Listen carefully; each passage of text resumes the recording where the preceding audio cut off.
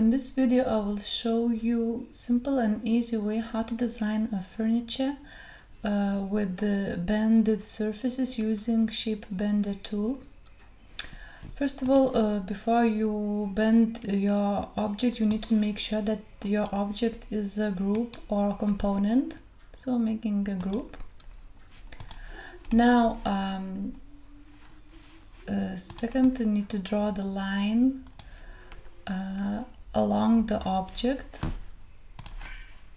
and you need to make sure that the line has to be drawn on the red axis.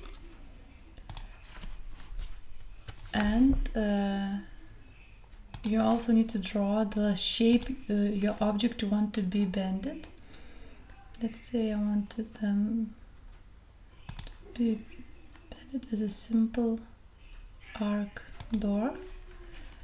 Now we select the object, choose the shape bender tool, select the line, the straight line you've just drawn, and then select the curved line. And now if the object is reverse, you need to choose up arrow to reverse it. Yeah, up and enter. Here it is.